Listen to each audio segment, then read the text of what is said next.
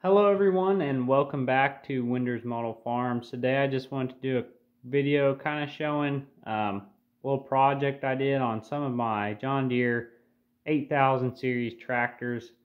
It kind of all started off with, you saw our last review video, we had this John Deere 8R370, came from Ertl, and it was on singles in the front and back. And I didn't like that. I think it looks stupid, to be honest with you. Just Ertl being lazy. They've done it a lot. And actually, all four of these tractors had singles in the back. I've got another one here I didn't get to today. Eventually, I will. Here's an 8295R, so you can see how they just have these singles all the way around. Ertl's done this a lot. Like I said, all these were in that kind of condition. Here's another example, this 8130, which is actually what this one is. Singles all the way around. And so I figured I would do something about that. And I started off, just kind of kept going with it. First, I took an 8R410 non-prestige. We already have the prestige version. And so really there's no reason for us to keep the 8R410 non-prestige. This is the same tractor with less detail, same model number. So I just took my panel pulling pliers and popped these tires off, heated them up with a heat gun, popped them off, and then popped them up, drilled the rivet out on this one, because the singles, they're always on a rivet.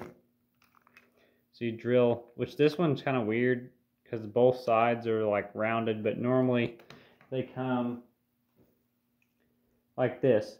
So you can drill that side right there. It's more of like a hole, and drill it out pretty quick and easy. And so I drilled the rivet out, then popped these tires on. And you know, you don't see Ertl making a lot of toys like this. I think it's just kind of a lazy thing for them. They don't want to put in the effort, spend a little bit of money. So you don't see it. But I really like the duals in the back, singles in the front. We really haven't got any toys like that, John Deere ones, since like the 8330, which has been forever. This was my go-to toy as a kid, one of the few we had. And we had a 20 series and then this 30 series, and we did a lot of farming, which this isn't the original one I have. I still have that one, but it's a little more beat up. I love that. Duals in the back, singles in the front. They still do it on the 7Rs, but not on some of the 8Rs. So I thought this would look good. We also saw some at a dealership when we bought this one up in Michigan. We were traveling, and they were 8R 250s. So I'm thinking about ordering a decal, a 250 decal, and actually making this one an 8R 250. Since we already do have an 8R 370, we've got the Farm Show Edition one. So we really don't need another 370, so I thought about making that one a 250. Next one I did is an 8370R, so tractor that was replaced by the 8R 370.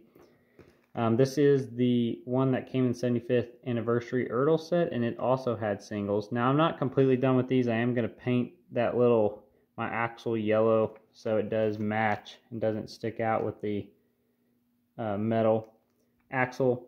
So I took the original tires this had, and then the tires that came off of this one, the single, and just dualed them up and added a spacer in there that was left over from another John Deere tractor at one time I took apart to kind of give it an appropriate looking width. So now I've got an 8370R, duals in the back, singles in the front. I think that one looks really well.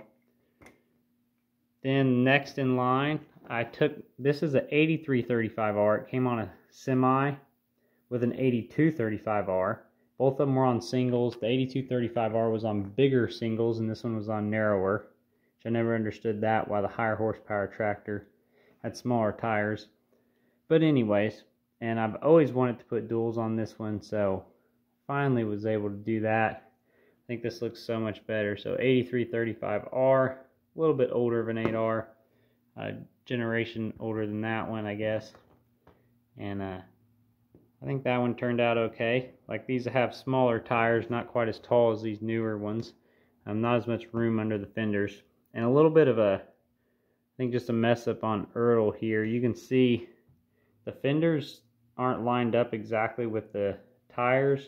And that was the way it was when it was on singles. Just a little bit of a, this side's a little better, but just a kind of a factory flaw. You can see the split, this casting, it's crooked, so it doesn't quite line up right on that. And then this one is actually one I did like a year ago or so, or maybe longer. I ordered these tires, put them on there. So this one I'd already had, but I just wanted to show it as well. But I really like this look, especially for these 8Rs. I think it looks nice. I wish they'd make some more toys like that in the 8000 series, and also for the Case IH Magnums and for the New Holland tractors, because still a lot of farms that get them that way. So I think it'd be neat to see some more toys that way. Anyways, if you like this video, give us a thumbs up, leave us a comment, and subscribe to our channel. Thanks for watching.